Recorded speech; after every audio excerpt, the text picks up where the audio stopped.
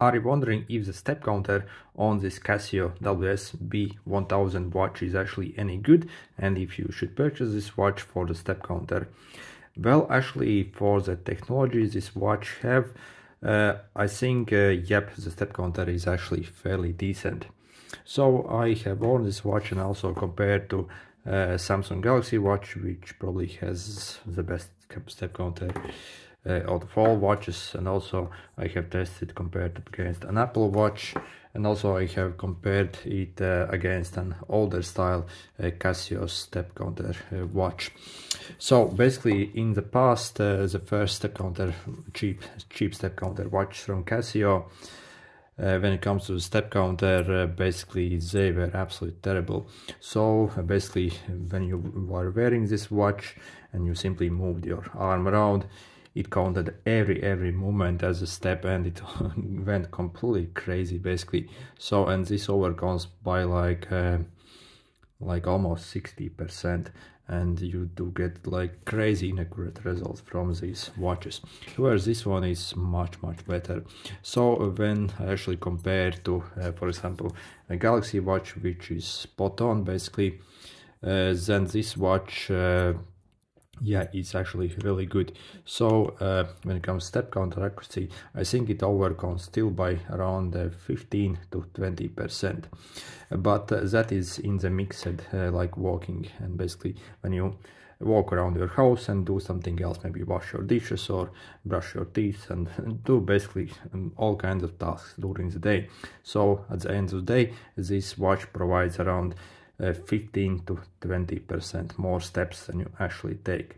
So the Samsung Galaxy watches can cut out pretty much all of that junk stuff and say only leave the rest. This one still gets some invalid stuff basically, but still yeah, I think it's quite acceptable. And the battery life on this watch is actually 2 years. So on the Samsung watch or like Apple watch, you can get like only a bit over 1 day on them, and that's, yeah, completely crazy. So for the technology and the battery life, I think it is absolutely great. Also, I have actually compared this watch to a Casio G-Shock watch, the GBD 200 watch basically. I think that GBD 200 was actually a tiny bit more accurate than this watch, but by not much. So really, if you need a cheap step tracker watch, then you do not really even need to purchase a G-Shock watch, which costs like 2 or 3 times more than this. As a minimum, they have more expensive watches than that, obviously. So I think this can do the job quite well when compared to other watches in the market. Still, basically, yep, if you basically take like, if this watch says you have taken 12,000 steps per day, that probably means you have taken maybe, again, like only 10,000, but still not bad at all.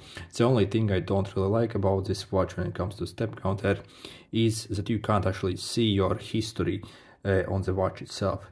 So it does have like a phone app where you can see your step count data for the past days and weeks, but not on the watch itself. On this older Casio, for example, you can see your date and how many steps you had taken for that day basically. So I haven't worn this watch, but yeah, on this one you can only see your for today basically, how much steps you have taken.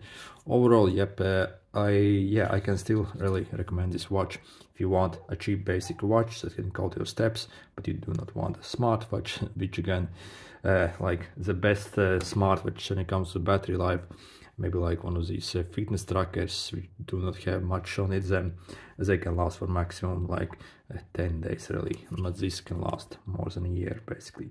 So yeah, you can see, and yeah, basically these smartwatches do a lot of processing basically in the background to get rid of the junk invalid steps. So yeah, it consumes crazy battery. So with the tech this has, yeah, I think this is quite acceptable. Anyway, good luck.